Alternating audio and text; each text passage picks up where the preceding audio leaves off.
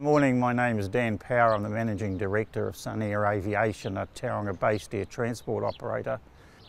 Eastland is an area that has roads that are in poor condition and is subject to flooding and slippage which closes the roads, and we only need to look back at last weekend to see multiple road closures, and of course we had a significant effect on the roading in this area as a result of Cyclone Gabrielle.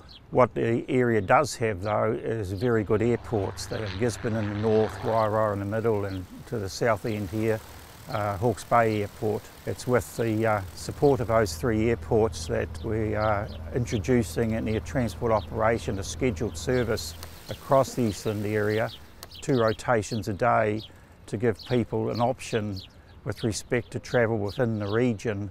Now, this air transport that we're providing across the Eastland area, we see it as a long-term venture, and we're looking forward to local support to keep it going. Of course, we will be expecting the health sector to be part of this and the local business community.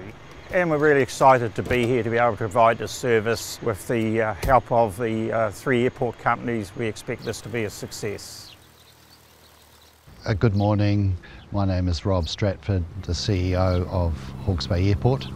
The airport is both proud and excited to be involved in this new flight initiative provided by Sunair. It's a strong collaboration between the councils, the 3 airports involved, and of course a willing airline.